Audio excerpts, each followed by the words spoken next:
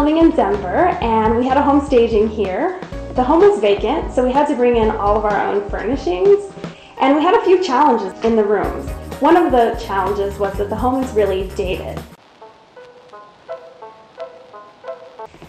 The other challenge that we had was a lot of the rooms appeared really dark and there wasn't a lot of light.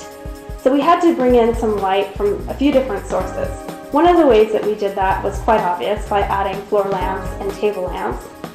The other way that we created a lighter feeling space was by color. So in the living room, you can see we added a lot of color, especially with the green couches and the really colorful paintings that we have above the couches that help make that room feel more inviting. In the den, where there was this dark wood paneling, we also added color by using a lot of pillows and light paintings to help offset the dark wood paneling that's in the room.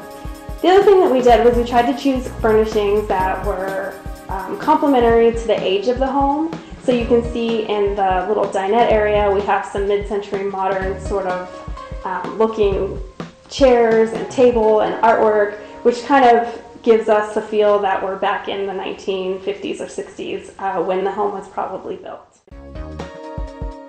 So our actual real tip, interior design and designing spaces, is actually on how you create a dark room and make it look lighter. And you can do that with more than just lamps or lights.